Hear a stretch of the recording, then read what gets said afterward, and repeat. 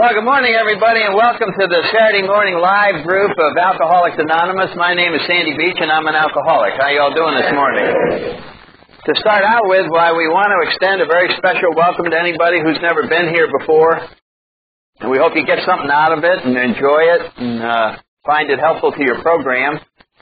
And if any of you are brand new to AA, if you are just arriving in this great fellowship known as Alcoholics Anonymous, everybody here wants to extend a very special welcome. We all know exactly how it feels to first arrive in AA with great mixed emotions. I don't know what the hell I'm doing here. It was somebody else's idea.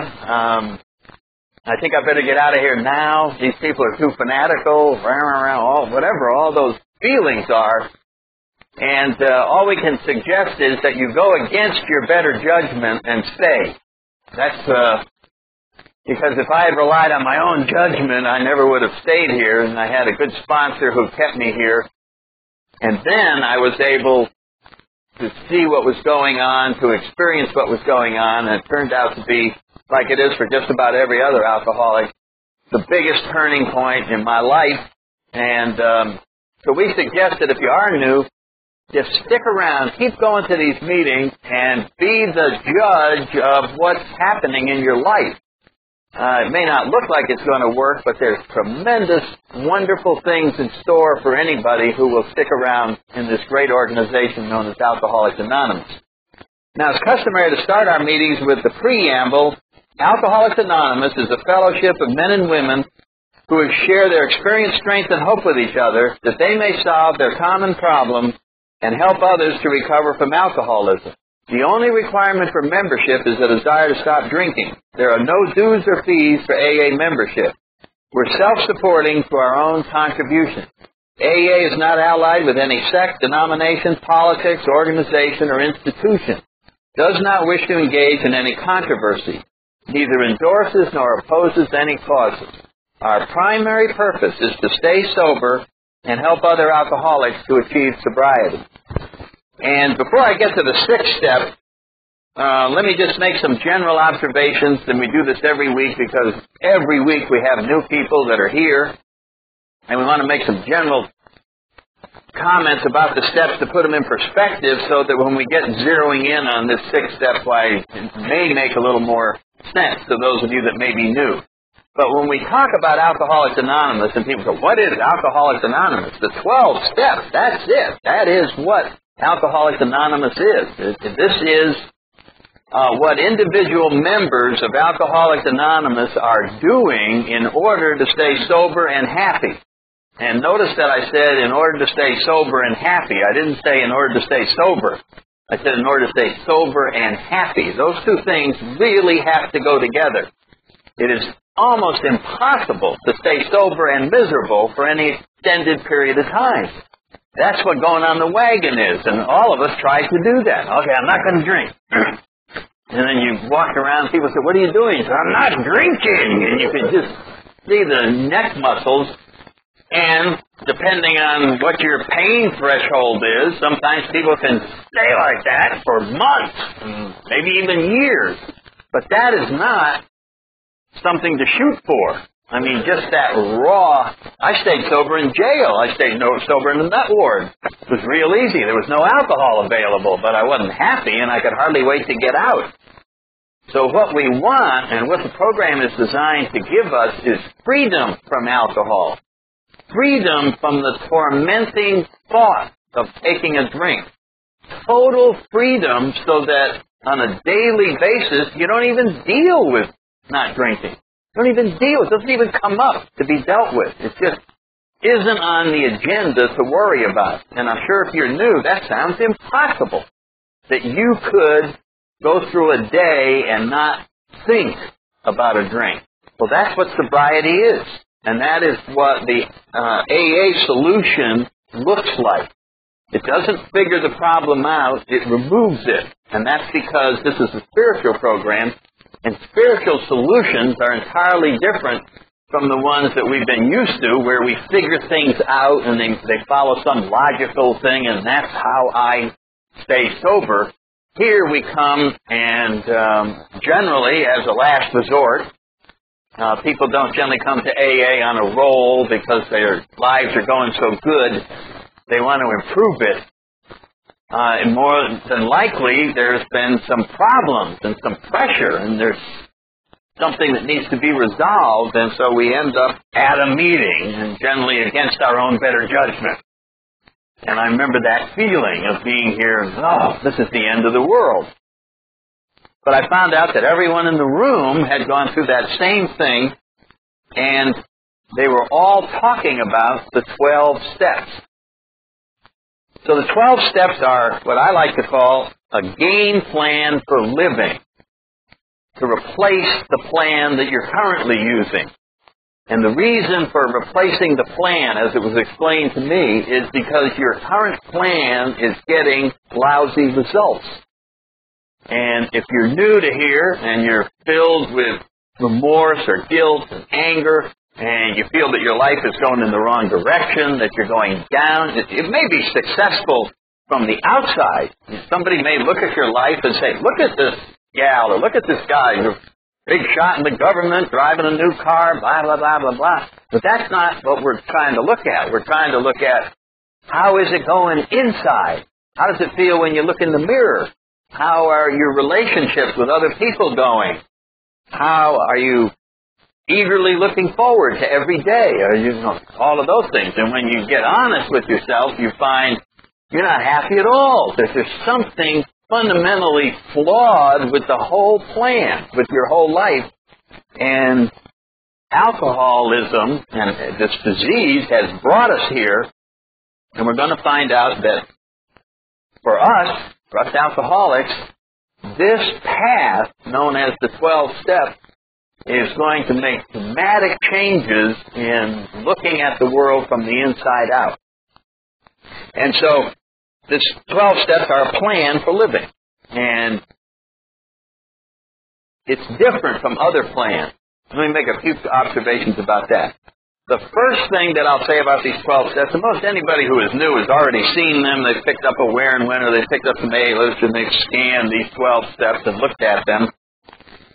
And if you are a typical new person, having looked at those 12 steps, this is what you will see.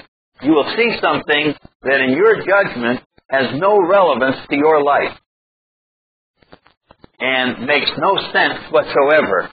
Looks good in the abstract. It's certainly noble, has a lot of nice qualities to it, but it does not zero in on the problems in your life as you see them. So that's step one. And when you look at spiritual solutions, they don't look like they should work. AA doesn't look like it should work.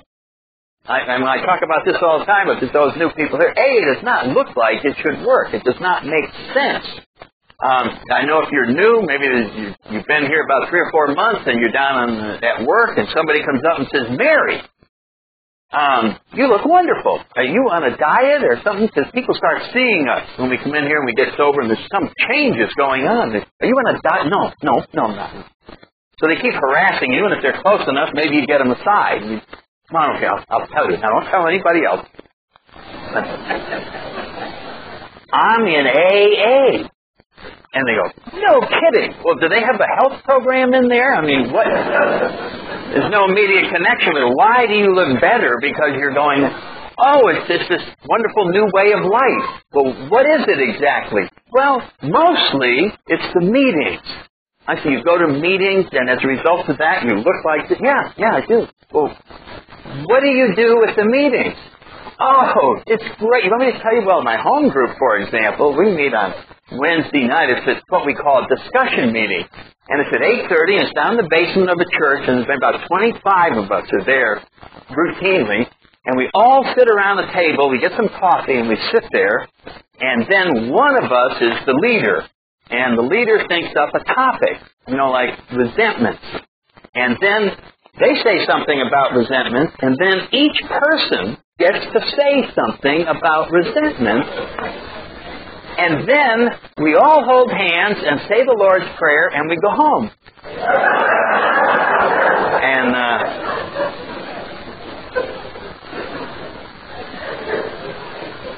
you want to come?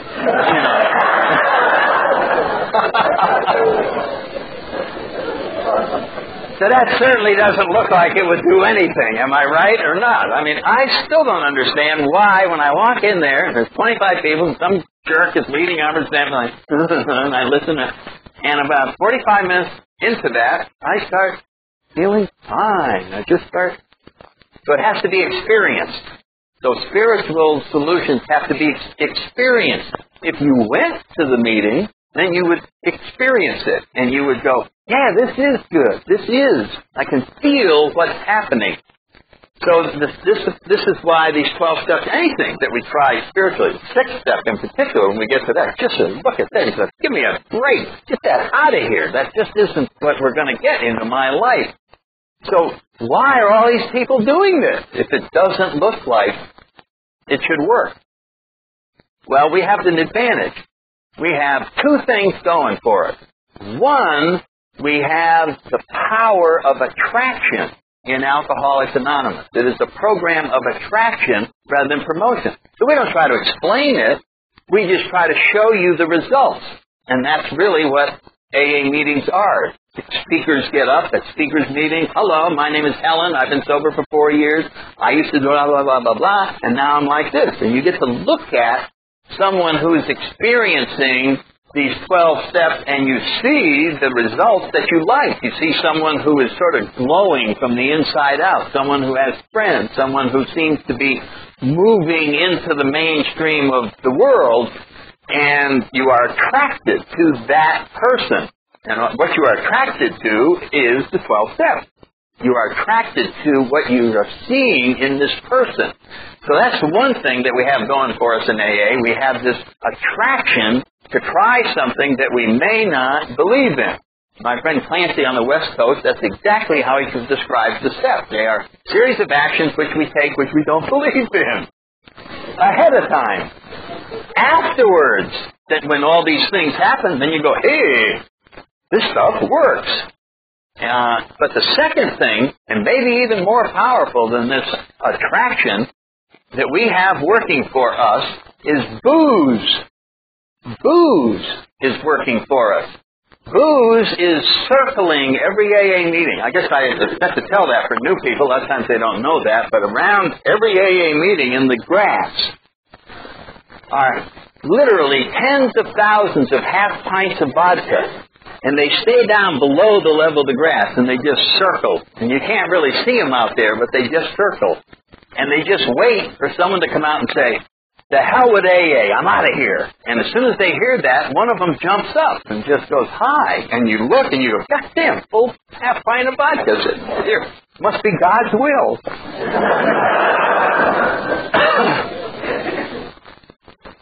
And we go back to drinking. And drinking beats the crap out of us. It beats us down until we want relief from it. And then we are willing to do anything in order to get relief from what life is giving to us. And we go, anything? Yes, anything. I'll stand on my head in the corner. I'll drive 20 miles to go. I know, but would you do the steps? I don't know about that. That's going too far. So we don't do them.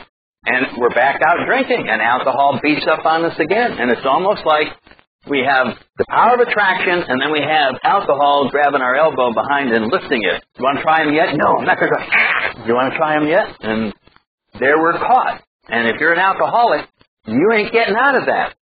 There's no way to get out of that catch-22 situation, because there's no middle ground. You are never going to learn how to drink successfully.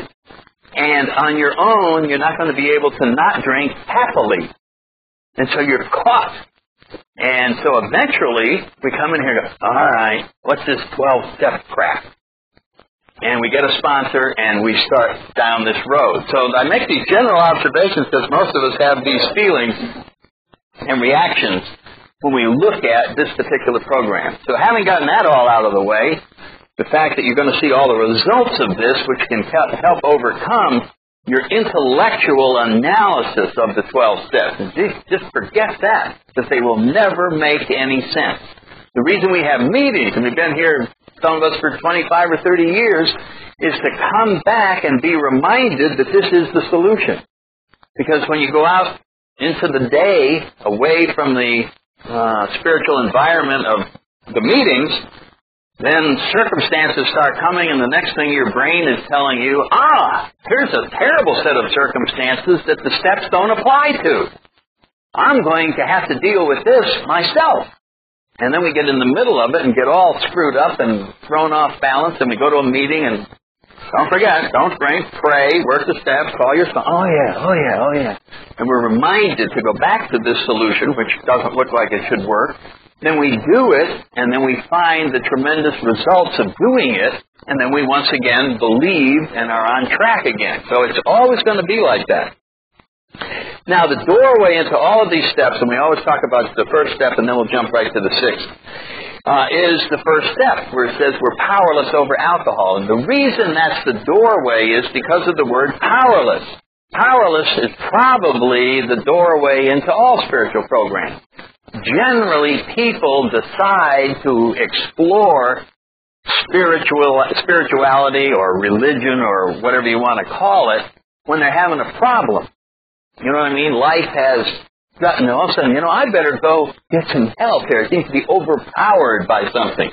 And no one gets more overpowered by anything than alcoholics. We absolutely get overpowered by alcohol, and we end up saying, I am powerless over alcohol. And I'm willing to admit that. And as soon as we admit that, what we have admitted without realizing it is we have said, I'm in a situation that unless there is some power source to take care of powerlessness, I'm going to end up dying drinking. That's what powerless over alcohol. It's saying, on my own, I will never be able to do anything about this situation, and therefore it will continue to worsen until I end up like alcoholics who keep on drinking end up, which is bad. Very bad endings. No happy endings for alcoholics who drink all the way till they die. It's just a terrible, terrible thing. And in the beginning, it's never going to happen to us, but then after some years go by, we start seeing that we're on an elevator that's going all the way to the bottom, and we got to get off of here. And that's what being powerless over alcohol is. What it says is, unless there's a higher power, I'm going all the way to the bottom. That's what powerless is. It does not say, I'm ignorant about alcoholism. Then you could learn your way out of your problem. You could study, become the world's expert, have a PhD in alcoholism. But if you were an alcoholic, sometimes when people came to your lectures on alcoholism, they'd have to wait for you to sober up and get up off the ground where you were passed out. And then now, I'm okay now I'll give my lecture on, and you would know everything there is. So knowledge will not help us if the situation is that we're powerless. So the 12 steps are simply a plan, and it's an old plan. It's been around forever. These principles have been borrowed from philosophies, from religions, from the early experience of AA itself, but there's nothing really new in any of the steps. They are very practical, time-tested means of getting in touch with a power that will add tremendously to everyone's life. Now, the other thing I want to say about this power, because now we've talked about powerlessness and we're shifting gears and saying the only answer to powerlessness is to find a higher power. And when we do that, a lot of people go, oh, now here comes the religious part, and I'm out of here. And AA is truly unique in this respect, in that it is just a spiritual program. And a spiritual program simply shows us means for us to use to get in touch with a higher power. And once that happens, it'll be up to us to explain what it is. You can call it your sponsor. You can call it the AA program. You can call it whatever you want, but the fact remains you need it. So AA does not try to prove the existence of God. Rather, we are experts at convincing alcoholics of the need for God. That's where we come in, and we zero in and show what powerlessness is when you are confronted with an alcohol problem. Let's say that you were a person who had picked up a book on parachutes and saw how they were packed, and you saw the flaws in, a guy could fold this the wrong way. Those damn things, there's a chance that they won't open a lot of the time. And so I take the position right now that I don't believe in parachutes. And I'm never going to go up in a plane, and I'm never going to jump out, and I'm never going to do that. That's a wonderful position to take while you're standing on the ground. But let's suppose that someone kidnapped you, took you up in an airplane, strapped a parachute on, and threw you out, and said, that non-believer will go to his death, because he refuses to believe in parachutes.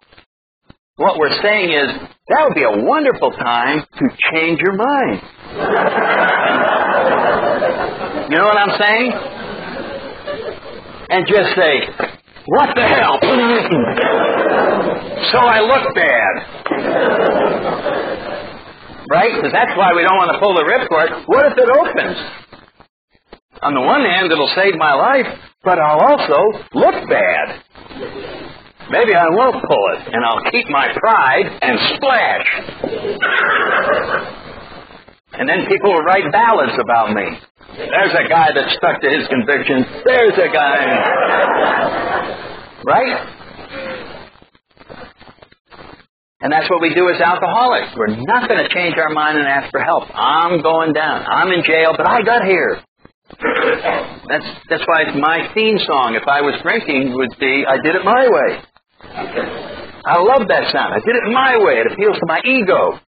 Now I'm coming in here, and guess what you're going to say? Oh no, don't do that. Turn over all of that to a higher power.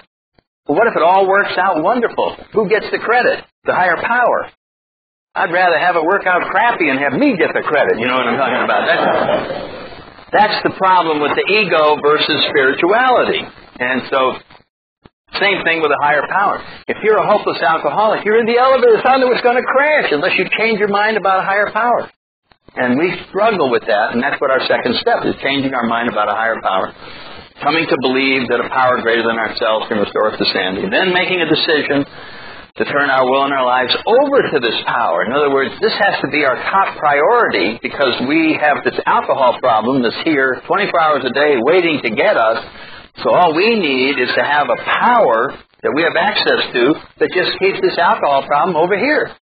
And then we just go on about our business. That's what the spiritual solution looks like. The alcohol problem is removed on a daily basis, contingent on our spiritual condition, and we are free then to go about a peaceful life.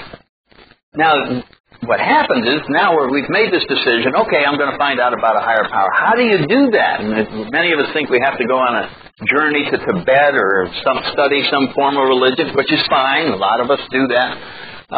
But the program says, no, all that's required is to remove the blockages between you and this higher power. The fundamental idea of a higher power has been inside of you all your life, just like the fundamental idea of a friend. The problem is we have self-centered, instinctual-driven character defects that block us from this higher power coming in. And as we drink more and more, and we retreat into self-centeredness, we block out lines of communication with other people, and it's a very trapping disease. It just brings us more into ourselves, and there's less and less that we share, and the more we block out the love of our family, the communications with other people, the more isolated we become, the more we claim that none of this exists. I can remember getting to the point where someone said, isn't it wonderful all the love in the world? And I'm going, there is no love in the world. And then getting in here. I had built a way so that none of it could get in here. And so from my perspective, it was a very mean world that I lived in, but that wasn't true. But that's the way I had established it, by blocking out all these wonderful things, including a higher power. So if you had asked me, have you ever seen any evidence of God? I would have said no. And if I had a lie detector on here, I would have said I'm telling the truth. I had never said. I had blocked this out. There was no flow. I had no awareness. Because alcohol was my higher power. I totally relied on that, and I had no evidence of any higher power anywhere.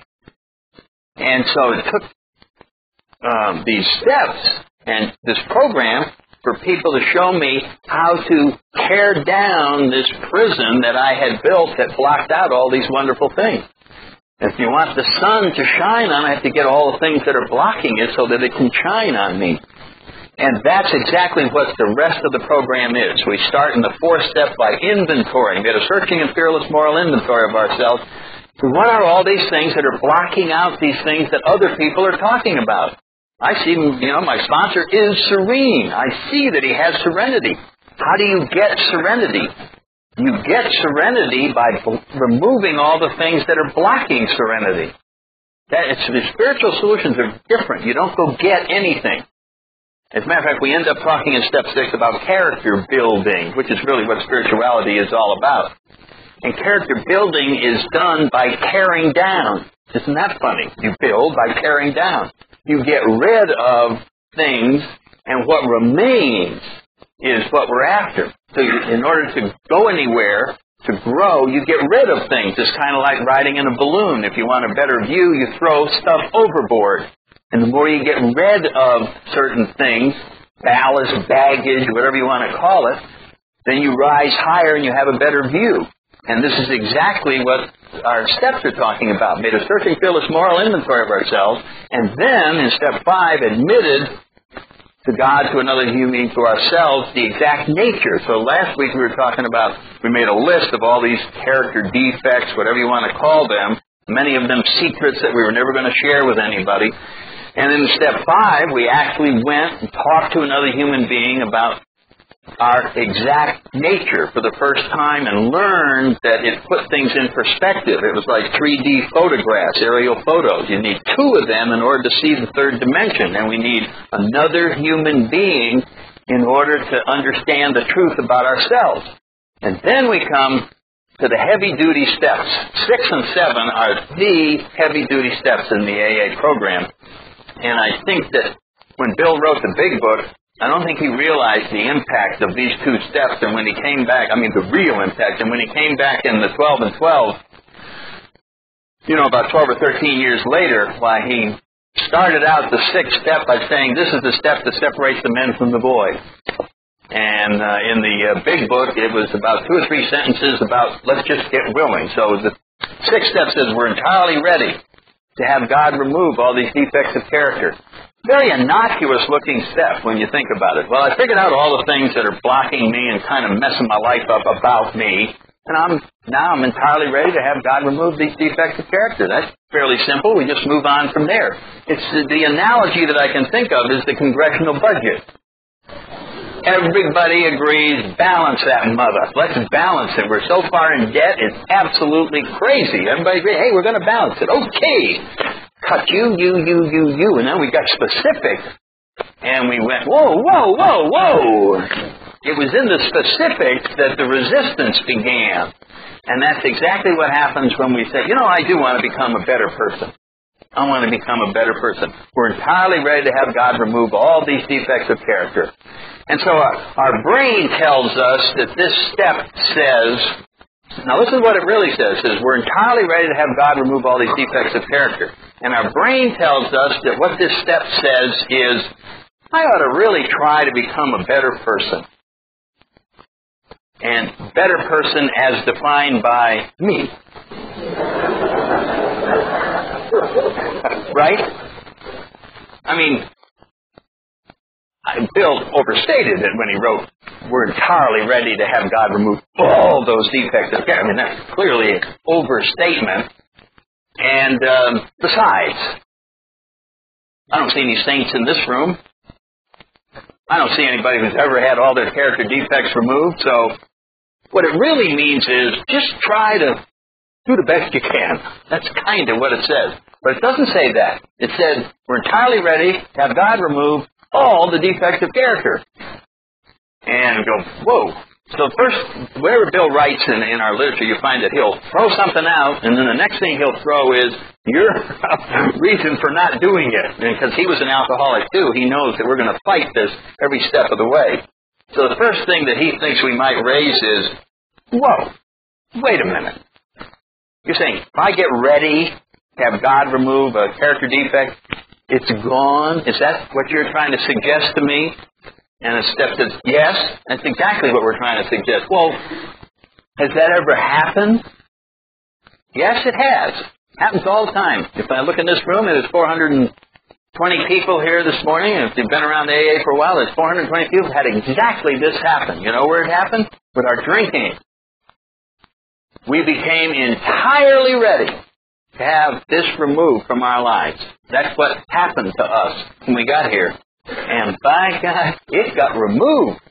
There are just millions of people who will stand up and say, alcohol used to torment me. It was the biggest problem I ever had. It's not even on my agenda today. I don't even think about alcohol. I have total freedom from it. So here is, and Bill writes this is the dilemma of being a human being, is right in this little part right here.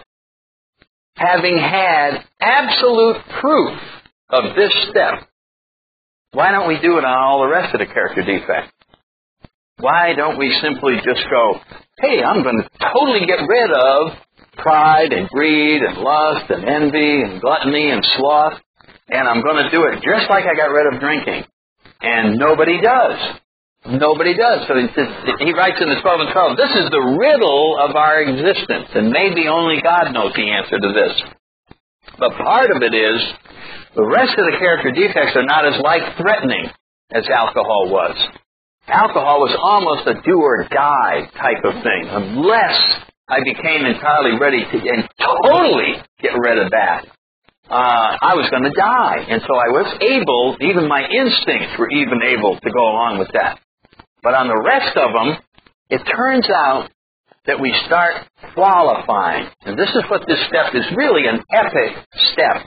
And it shows us the full implications of a spiritual journey, and it's frightening and exciting at the same time. And I always like to tell the story of the chicken and the pig.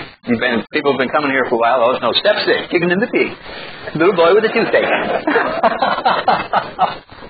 Well, the chicken and the pig are standing out in the lawn outside the farmer's house. The farmer's eating breakfast of ham and eggs. And the chicken said, isn't it wonderful how we serve our master? And the pig said, hey, for you it's a contribution. For me, it's total commitment.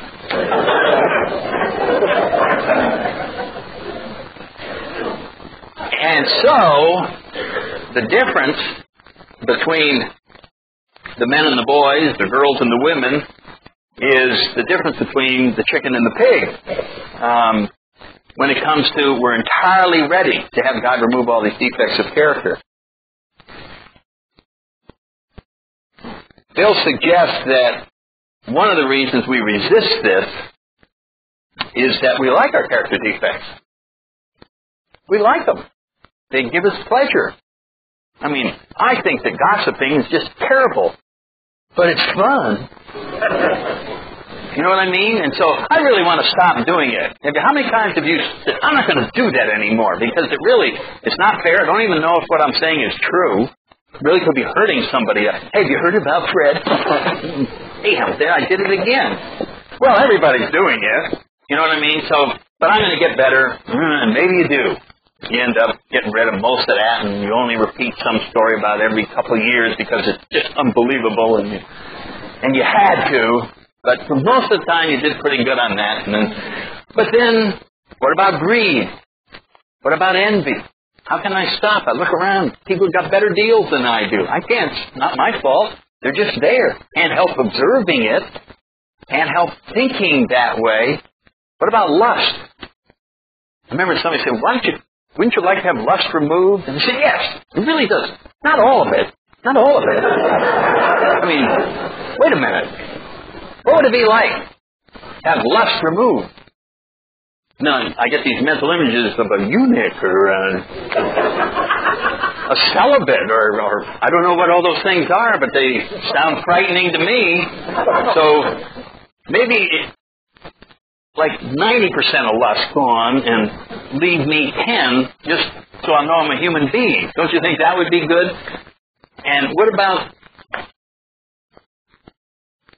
sloth? I mean, being lazy. I'm not really lazy. I just would like to inherit $1 million so that I could sit in Florida in the sun and play golf every day.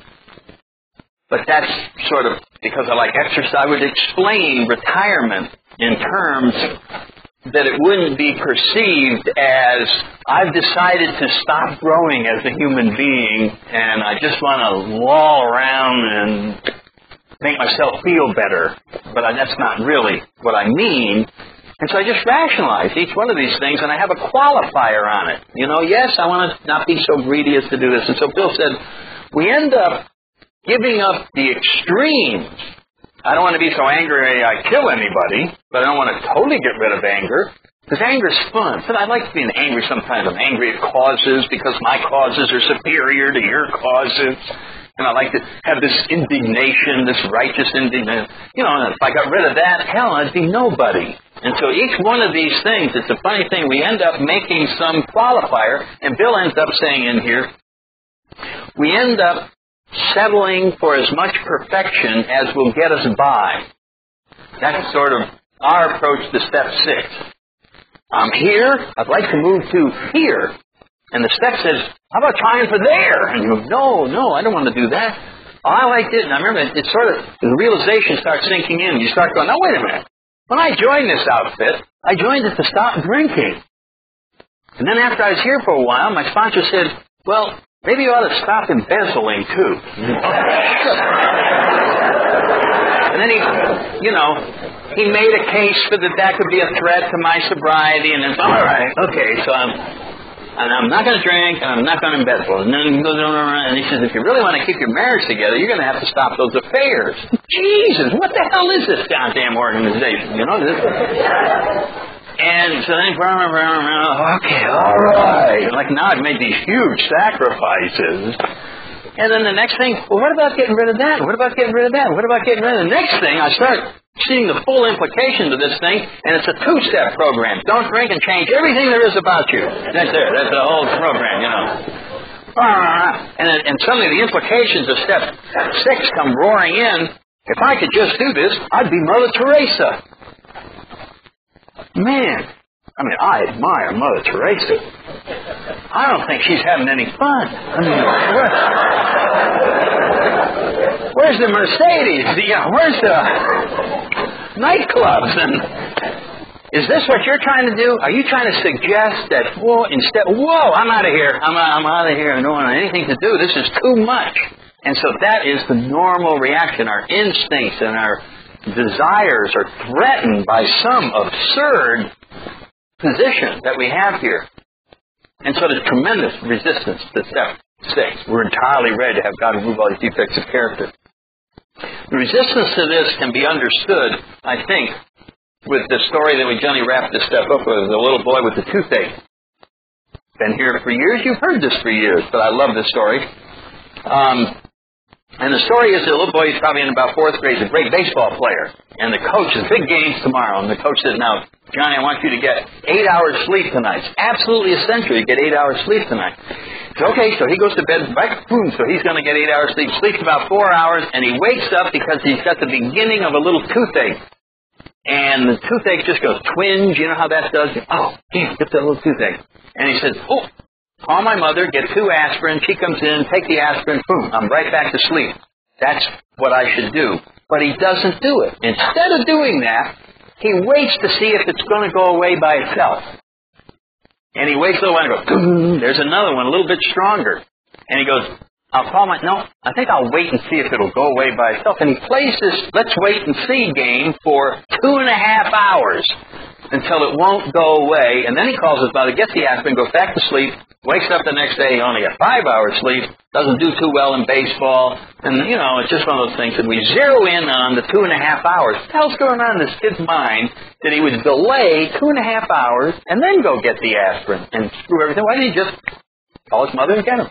The answer is, once we get inside this little kid's head, yes, he knows his mother will bring the 2 aspirin in. And immediately, with great love, give him the 2 aspirin, he'll go right back to sleep. But he knows that she won't stop there. The next day, while he's at the ball game, she'll make a dental appointment. And then he'll go into the dentist. And the dentist will say, what's the matter? And he says, I got this little tooth thing. Oh, yeah, we can fix that. Listen, while you're here, we're going to look at every tooth in your mouth. Bring in the dental assistant, take some x-rays, check, here's another one, done, here's another one. And you don't get out of there till you have perfect teeth. He didn't want perfect teeth. He wanted 2 aspirin. All he wanted. That's all he wanted. I didn't want to try all these steps and become entirely ready. I just wanted to not drink. You see, my not drinking was my 2 aspirin. But the only help, the only provider of not drinking is a higher power. The only help that's available is perfect help. So when I ask for help, I'm going to get perfect help. And I go, I don't know if I want perfect help. You know what I mean? See, we settle, I just want, that's our human side, and so the struggle begins where we start seeing that maybe we have not put in perspective what our life is all about. Maybe we thought getting promoted and being president of the company was our top objective. And we come in here and we're forced to face something that says, maybe my real purpose on being on this planet is to engage in this struggle right here, where I try to move from some limited objective of improving myself as a spiritual being in order to get ahead in the world. Hell of a motive for moving ahead spiritually. Better to have an honest reputation than to actually be honest. Then you couldn't rip off anybody who thought you were honest. You know, so. And so we see now why this is an epic step. It's going to focus for us, each one of us as individuals, the clash between our human side and the spiritual side. And all we came here to do was to not drink. But the only way to have the gift of sobriety is to engage to the best of our ability in this struggle to go against our instinctual drives and try to move ahead and become a better person. And so step 6 is simply an attitude. We're never going to get there, but we're never going to stop trying. That's what step 6 is saying. There's a thing, I'll close with this. I know we ran a little over. I remember a little 24-hour day book thing, and the prayer in the 24-hour day book was, I pray that I may be never satisfied with my spiritual condition, which is almost could be paraphrased. Dear God, please always keep me frustrated. You see what I'm saying? In other words, I will always sense that I've got to keep on moving. And we start talking about that in step 7 next week. So 6 starts out with this rather innocuous little thing, and when we really get into it and take a look at it, we find out that the journey that we're on in here is perhaps the most important journey that you will ever be on in your life. And it's a lot of fun. And this is what first things first is trying to change and put the spiritual progress ahead of everything else. Now, as a human being, I may have the option of whether I do that or not. As an alcoholic, I don't have the option. And I've always considered that my edge. Is that as an alcoholic, I have to do these things that produce all these wonderful things in my life. Whereas if I had the choice, I wouldn't be doing it at all. We're at the end of the time. We got a great way to wrap this up with the Lord's Prayer for anybody who would care to join in. Hi. Our Father, who art in heaven, hallowed be thy name. Thy kingdom come. Thy will be done on earth as it is in heaven. Give us this day our daily bread, and forgive us our trespasses, as we forgive those who trespass against us. And lead us not into temptation, but deliver us from evil. For thine is the kingdom, the power, and the glory, forever and ever. Amen. Keep coming back. It works if you work it.